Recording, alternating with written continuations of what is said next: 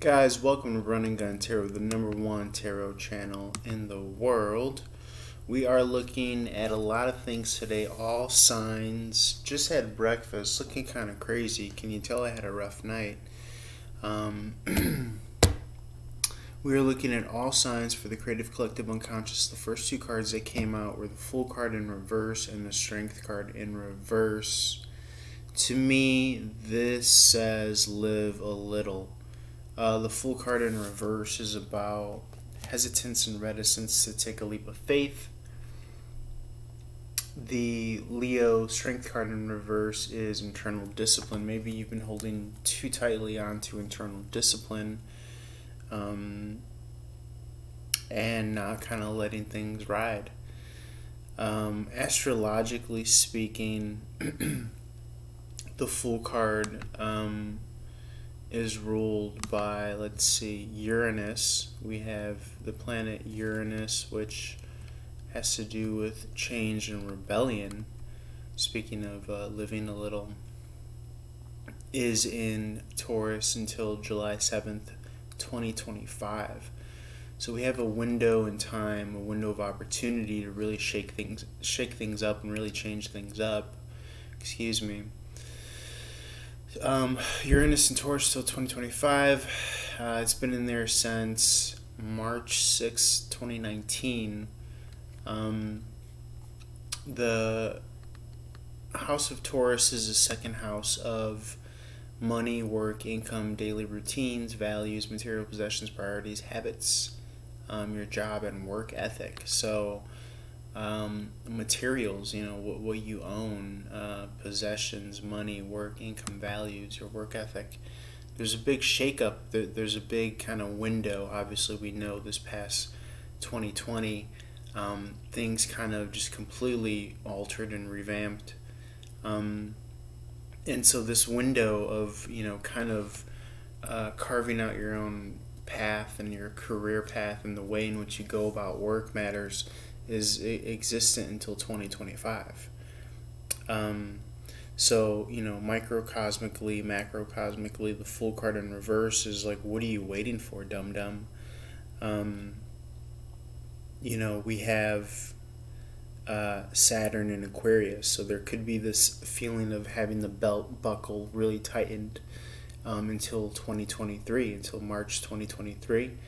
It may have felt this way since this past December, according to Saturn. From what I read, this is going to be a very big kind of aspect in regards to, who the team is that you're moving forward with. But Aquarius has to do with, all things, future and ideally projected. In astrology, it is the 11th house of groups, friends, social awareness, humanitarianism, technology, hopes, wishes, the future. So you have Saturn, this disciplinarian kind of restrictive energy in this house. So that's going to be affecting you in general until 2023. You could kind of see it in social media with social justice warriors and kind of far left liberalism and woke culture and cancel culture. That's going to exist for a while now. So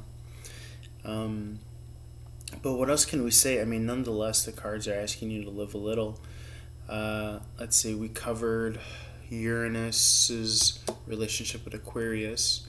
So we saw what house and what ruling planet was correlated with Uranus and Taurus. Second house, money, material possessions. And then we're also looking at because again, Aquarius, this is a Fool card energy of Aquarius, ruling planet Uranus. So we're also looking at what planets are in Aquarius, and we spoke to Saturn being in Aquarius as well.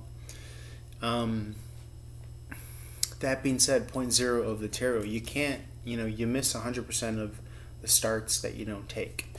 This is like a false start energy, and life, or the cosmos is telling you to really jump for it. So take that leap of faith in regards to work, money, material goods and possessions, family, group, friend dynamics and whatnot is probably a little bit I shouldn't say family, I should say friends, social awareness, group dynamics. That's a little bit less in the kind of risking department just because Saturn's involved.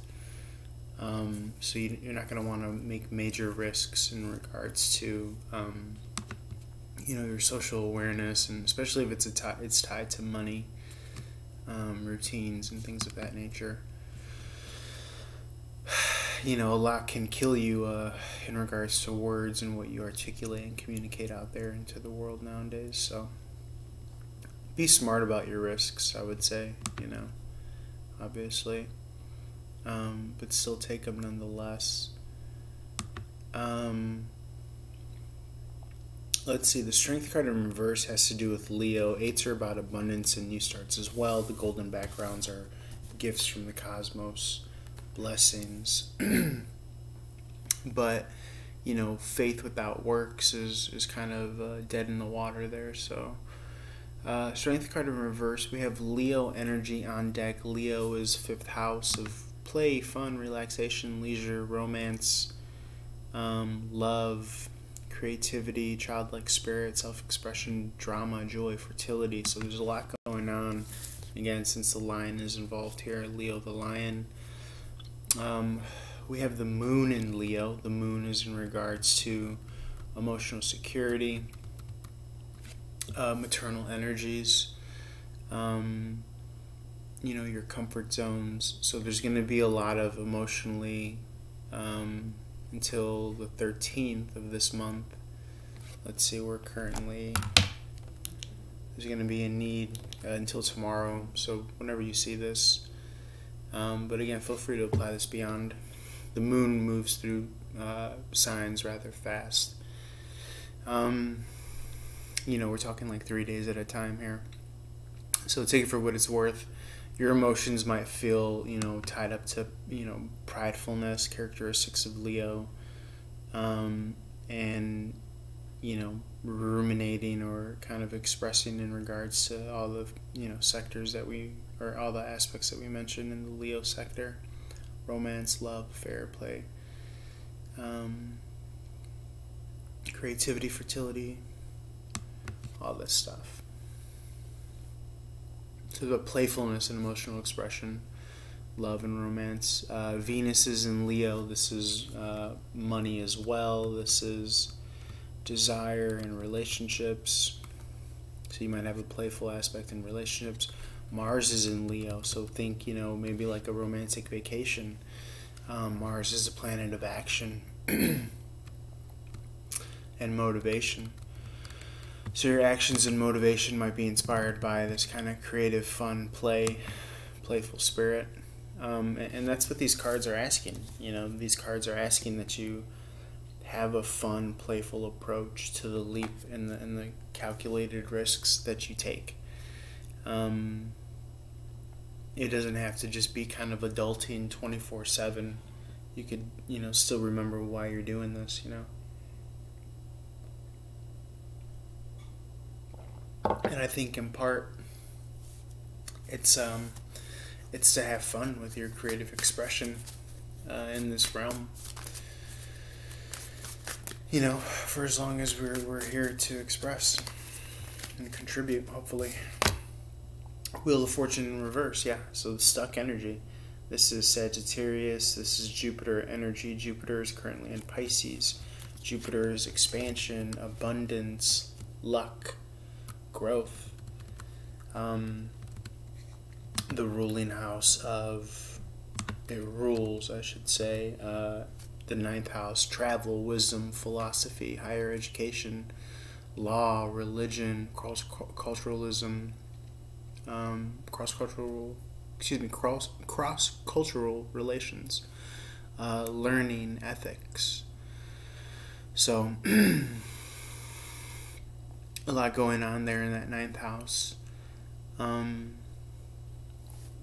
In the reverse, there's this stuck energy. The wheel is stuck.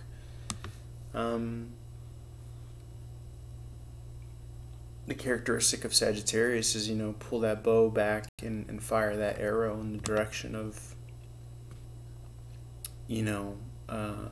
all these aspects. But in particular, I mean, since Jupiter's in Pisces until, let's see, I'm looking at this chart here at all this information that I'm giving you. Tarot.com, shout out. Planetary tracker. Jupiter's in Pisces until 2021, till July 28th. So this aspect is going to be, Pisces is 12th house. Endings, healing, closure, spirituality, solitude, karma, old age, afterlife, what's hidden, limiting beliefs, self-conscious. So you're going to be doing a lot of work in this area. You're going to be trying to expand your philosophical limitations, or your kind of like cultural understandings, ethical issues, relations, probably with people from different backgrounds. You're going to be kind of healing, these areas, and trying to expand upon your own understanding of karma and spirituality, and your own kind of, limiting belief systems.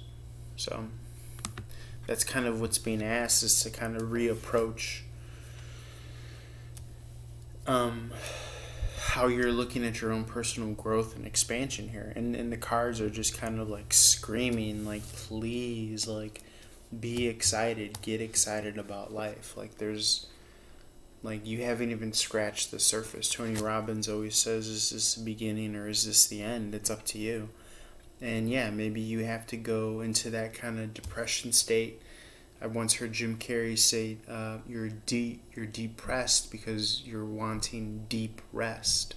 Your avatar, the character that you've been playing, is, shedding its skin and needs to come to an end. So it's kind of interesting that Jupiter is doing that in Pisces until the 28th, in which case I believe it moves to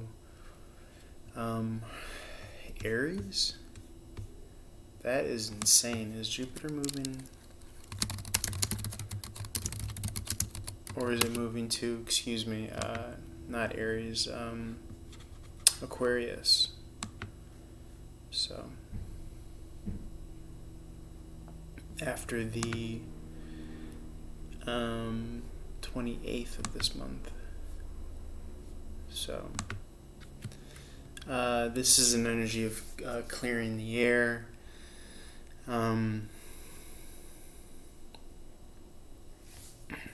Aquarius is an open-minded sign.